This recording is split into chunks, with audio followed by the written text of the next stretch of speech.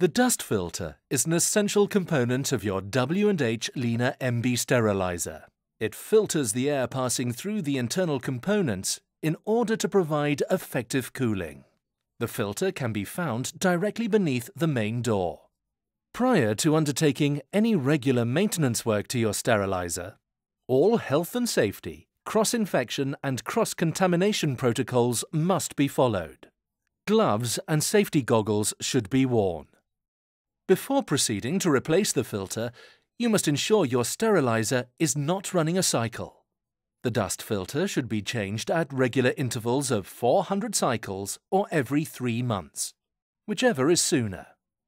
By replacing the filter, you ensure your sterilizer has a component that remains effective at filtering the air which passes through it.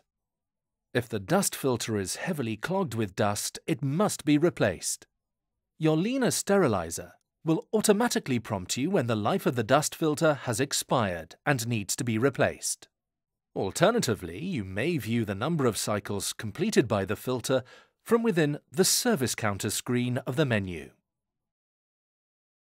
To change your filter, simply pull the filter directly towards you by the handle until it has been fully removed. The old dust filter can be removed from the handle by gently pulling the retaining clips apart. A new filter can now be fitted to the dust filter handle. The 2 holes present on the filter should be lined up with the location studs on the handle. The filter can then be reinserted into position.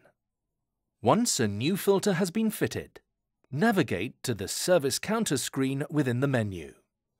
From here, you can perform a manual reset of the dust filter counter. Resetting the counter will ensure that the maintenance reminder automatically reappears after another 400 cycles have been completed. Now navigate back to the cycle selection screen to return your Lina sterilizer ready for normal operation. Further information on product maintenance, compliance testing and current national decontamination guidance can be found on this website. For all other inquiries, please click Contact Us or email us at the following address.